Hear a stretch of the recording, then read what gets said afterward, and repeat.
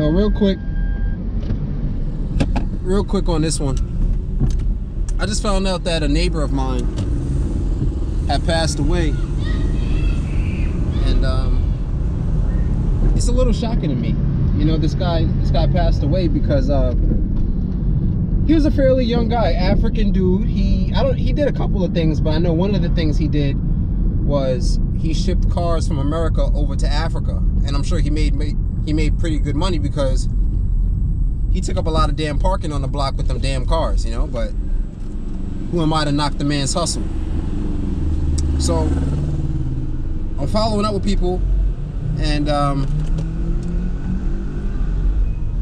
you know, I go and see, I pass by a neighbor, and he tells me, you know, the guy that's always talking about you, he's always talking about he wants to buy a house with you and stuff, he died 4 days ago. I'm like, what? Died? What you mean died? He said he died 4 days ago. And to me it was crazy because I'm like, I see the dude every day. Every day I see him. Hey, what's up, man? He smoked a lot and he had a gut, you know. My neighbor said that the wife has stated something happened where he just stated, you know, my heart is hurting. He said my heart was hurting, and then he just dropped to the floor. My neighbor said that they called the ambulance, and they had to do immediate open heart surgery on him, and he didn't make it. And he was in his 40s, probably late 40s, mid to late 40s. And again, I don't know his lifestyle. I know he smoked a lot of cigarettes. I know he had a gut. Wasn't too big, but he had a gut. He had a gut, you know. And it just kind of like, damn, life is short, you know.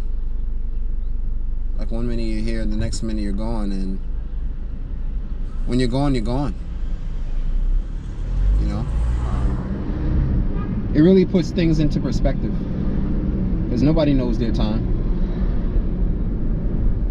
I'm 33. What if somebody said, oh, you passed away at 15? That's 17 years. I'm 50. That's 17 years, you know? 17 years more of life.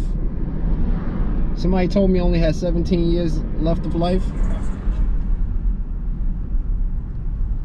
I'd probably... I would get no sleep. I'd be up working, traveling, spend as much time with my daughter as possible.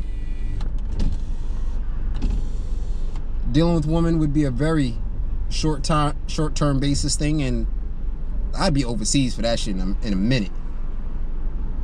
I would sell so many fucking houses. I mean, it's just crazy, yo. And it's funny, I was gonna make a video before this one entitled how I look forward to getting older.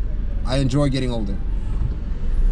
And then I get hit with this, and that like throws that whole video right out the window today. So